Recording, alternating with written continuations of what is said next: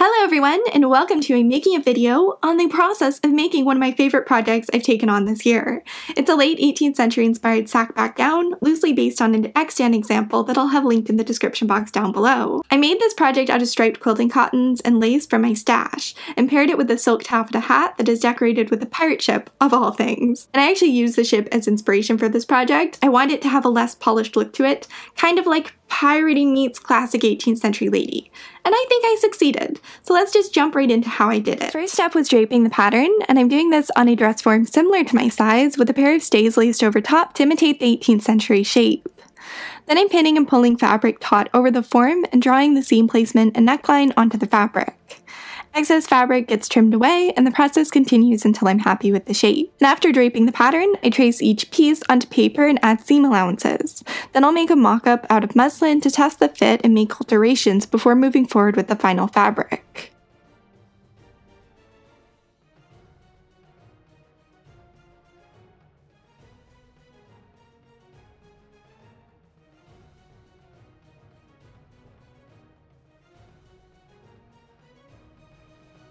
And my final fabric for this project is a striped quilting cotton. I wanted to match the stripes up, so I'm fussy cutting out the placement of the straps. I'm also only cutting one layer at a time so I can make sure they are perfectly symmetrical. And I do that by using the pieces I just cut as a guide. They are flipped over so the right sides are facing the remaining fabric, then moved around until I find a point where all the stripes match up. Then I cut around the pieces so I have two mirror images of each other.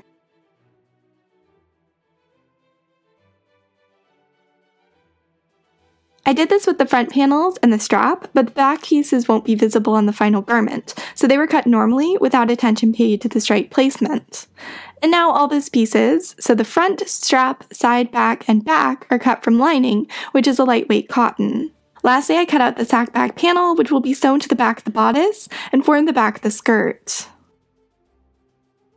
Now assembly can begin, and I'm starting by ironing the outer edge of the straps inward by a ½ inch. Then folding the front end inward by a ½ inch and pinning it so the right sides are facing up and the raw edges are even with the fronts of the bodice. I repeated this with the lining, but instead of pinning the straps on top of the front pieces, I'm pinning them with the right sides facing each other so this can be sewn as a normal seam, whereas the straps on the striped layer were hand sewn on with slip stitches.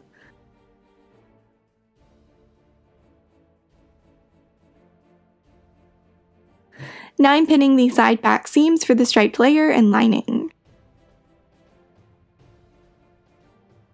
And the center back seam for the sack back portion. And I took extra care with pinning this piece since I wanted the stripes to line up perfectly.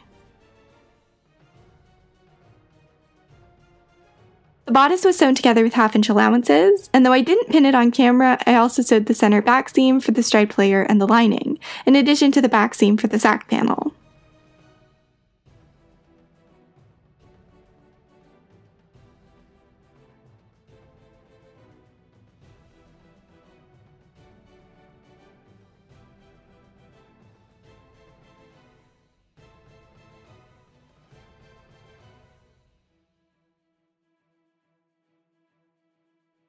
Now the remaining seams for the lining and stripe layer could be pinned and sewn. The stripe layer is also the outer layer of the bodice and the base layer for the sack back panel, so I might call it that later in the video.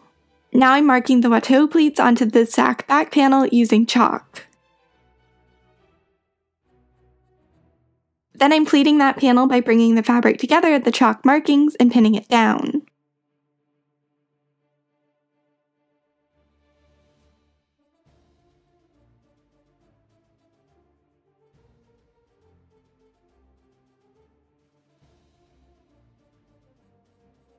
Here I'm rounding the corners of the two rectangles which will make up the side/fronts of the skirt. These are sewn onto the remaining long edges of the sack back panel.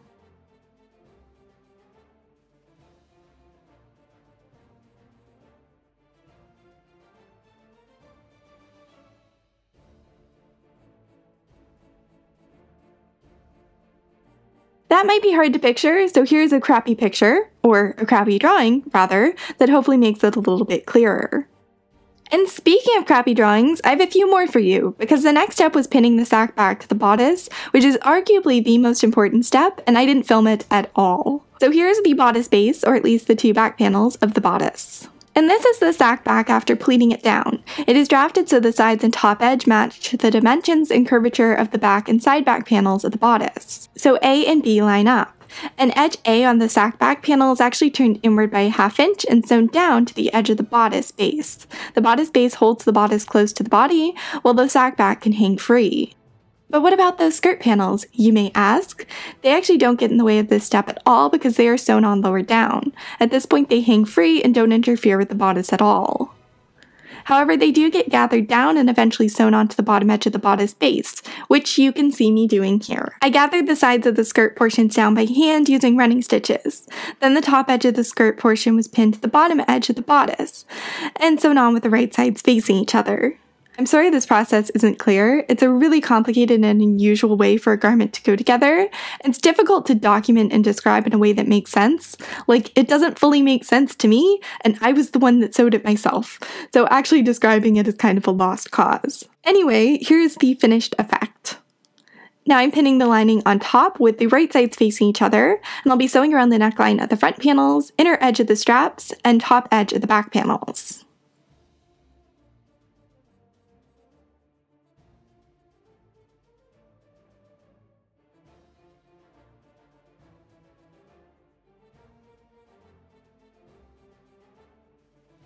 The lining is folded inward and the bottom edge is turned inward and pinned down. This is so it covers the raw edge of the gathers. I sewed all the way across this edge and around the front edge as well, using whip stitches to secure the layer in place. To prevent the lining from shifting and becoming visible, I'm using running stitches to secure it around the neckline. Now I'm folding the remaining end of the strap inward by a ½ inch and slip stitching it to the back of the bodice. With the bodice almost done, I switched my focus to the skirt and folded the hem inward by 3/4 of an inch twice to create a neat rolled hem, which was then pinned down.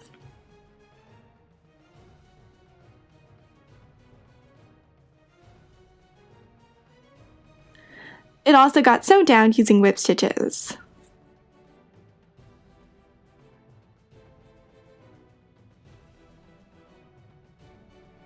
Now it's back to the bodice, and though historically this would most likely hook closed, I wanted it to look more piratey, so I decided on lacing instead, which means I have to punch holes for the lacing, so that's what I'm doing here. And I'm using a die I got from corset making supplies and a hammer that I got for Christmas one year, because that's helpful information, right?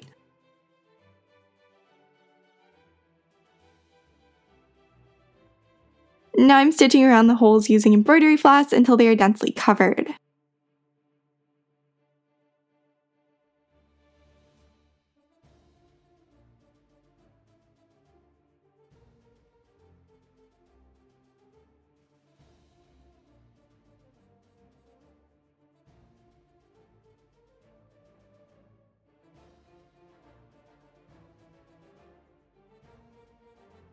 The sleeve pattern for this project is an altered version of M7826, a great pattern if I do say so myself, but I added a slit in the cuff, slimmed it down, and lengthened the pattern to get a more customized fit.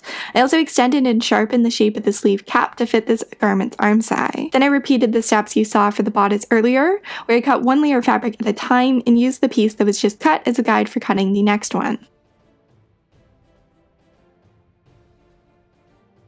Just like with the bodice, I'm also cutting lining for the sleeves, but I'm flatlining the pieces, so pinning them immediately to the lining layer before sewing them together.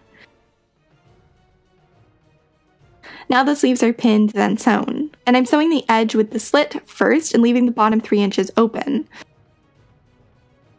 Then I ironed the seam open and turned the seam allowance around the slit in the cuff inward twice so it was neatly finished.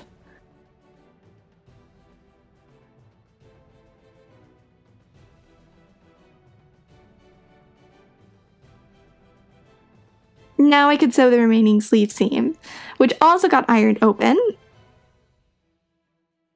Then I turned the bottom edge of the sleeve inward 3/4 of an inch twice, creating another rolled hem that could be whip stitched down.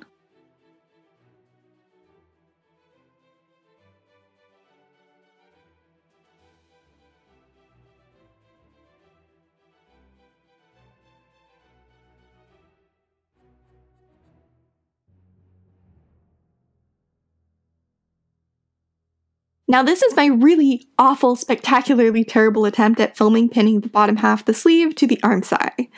And my even worse attempt at filming actually sewing it on. But basically the bottom half of the sleeve is pinned to the portion of the arm side with the seam allowance, with the right sides facing each other.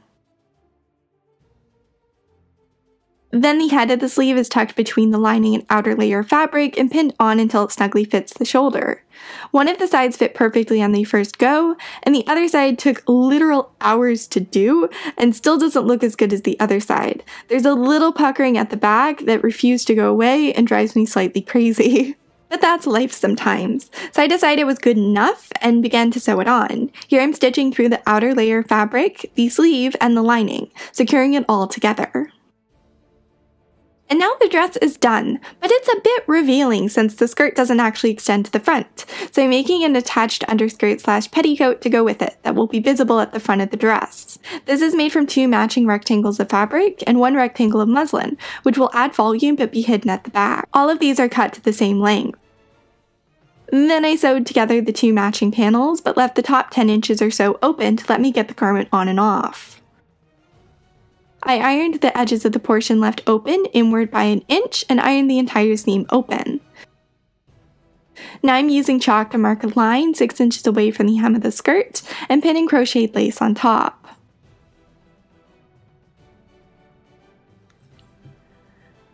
And I took the lazy route this time and sewed the lace on by machine.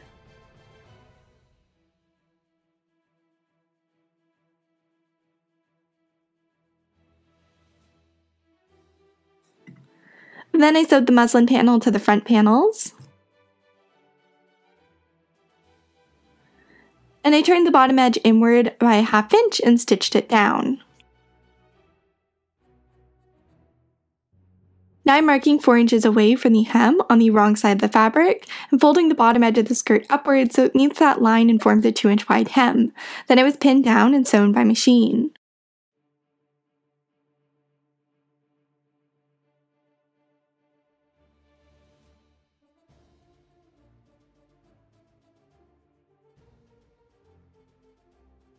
I covered the stitching from the hem with more trim, but this time I'm using black ruffled trim, and this trim has visible top stitching on it already, which was the main reason why I was okay with sewing it on by machine as well. Then to balance it out, I sewed this trim on above the lace trim as well. Now while the skirt is flat, I'm stitching around the opening to keep the seam allowance in place. Then sewing the remaining seam closed. Now I'm pushing the fabric underneath the presser foot to gather it down to 1/4 of its original length. And I do this by eye, but I've done it enough that I can do it pretty accurately at this point.